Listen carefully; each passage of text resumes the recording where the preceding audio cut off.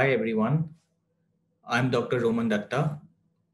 I work as a thoracic surgeon with the Max Healthcare. And in today's lecture, we are going to discuss about the empyema thoracis. As you all know, that it is a very common problem that we encounter in our surgical wards as well as medicine wards.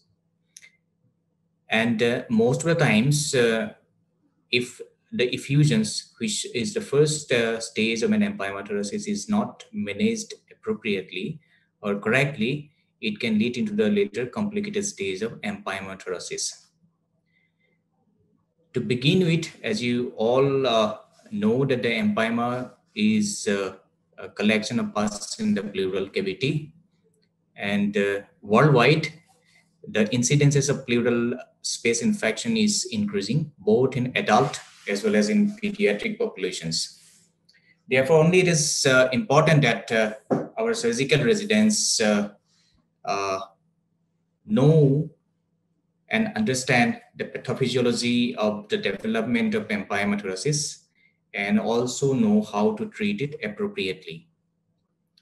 Most of the times, the empyema thoracis would be treated with antibiotic and simple pleural space drainage. But as we are going to discuss in the current lecture, if it is not treated well in line with the accepted principles, then it can lead into a complicated pleural space empyema with its attendant high morbidity and mortality.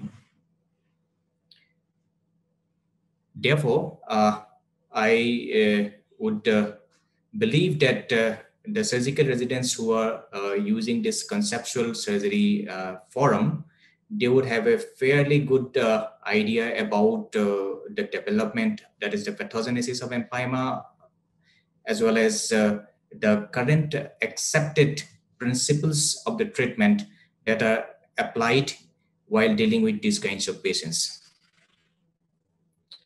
And I'm very hopeful that the current lecture is going to be useful to not only to our surgical residents, but also to the practicing surgeons who are interested in the thoracic surgical pathologies.